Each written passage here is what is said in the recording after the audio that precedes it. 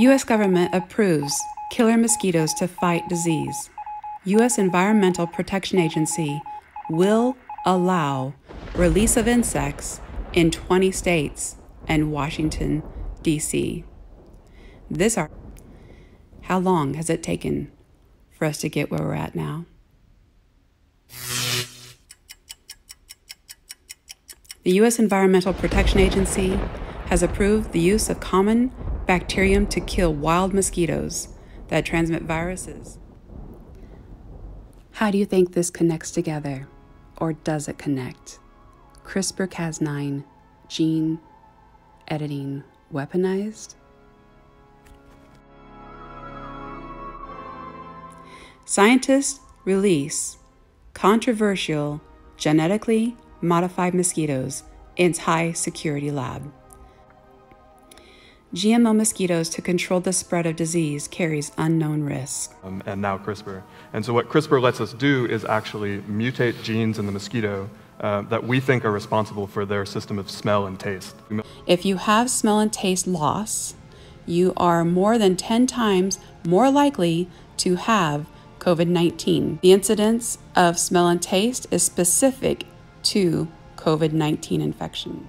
The mutation in the mosquito gene with CRISPR-Cas9, and now the issue that we are having, using genetics to try to figure out how to get mosquitoes to stop biting us. The head of the female Aedes aegypti mosquito, scientists hope to put a stop to mosquito bites by blocking a gene that helps the pests find their victims by sensing chemicals. In one of the first experiments, the researchers inserted an electrode in the mosquito antenna. Now that's really small. This is where my video before I talked about nanotechnology and nanobots and nanodust and what's going on with the Harvard scientist who was working with China and all the technology. This is pretty insane. So they were able to put an electrode on a mosquito antenna to measure the electrical activity they generated. Milligrams of blood, and then she's going to turn that into a batch of 100 mosquitoes.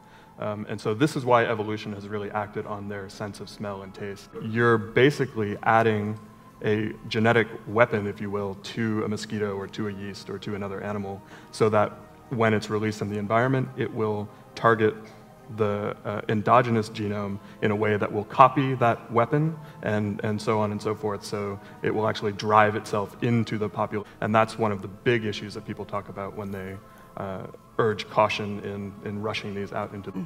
This is the Jurassic Park effect. I mean, maybe I was conditioned because I was 12 or 13 when Jurassic Park came out. Yeah. But, you know, there's a lot of parallels there.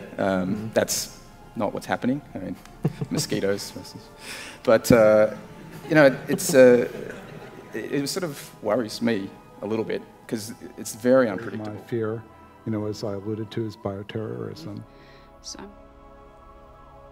Mosquito has a built-in kill switch. This is genetically modified. Backed by Bill and Melinda Gates have released these things by the millions.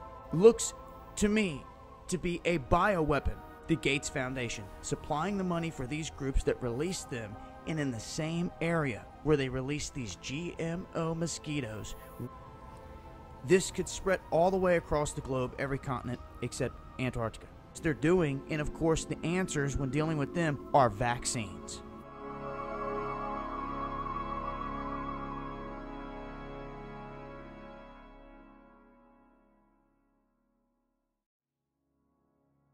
$100 million in emergency funding to stop the spread of the virus. Around the world. In China, it's over 10,000 death toll exceeding 200. The question, what's the best way to convince a parent to get a vaccine is to have an outbreak. Fear sells. Sadly, people are compelled much more by fear than reason.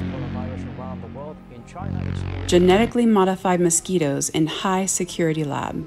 Genetically modified gene drive scale release of the engineered insect into a high-security laboratory in Terni, Italy, would eventually provide a powerful new weapon. NPR was the only news organization allowed into the lab to witness the moment the release began in early February, spreading their mutations.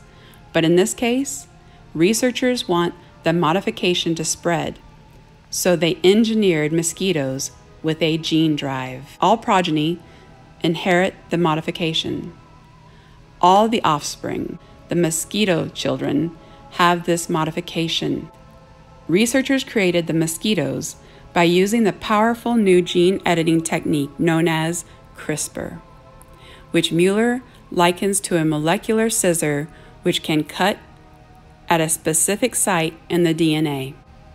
But critics fear that the gene drive organism could run amok and wreak havoc. Population crash could also lead to other mosquitoes coming with other diseases, critics say.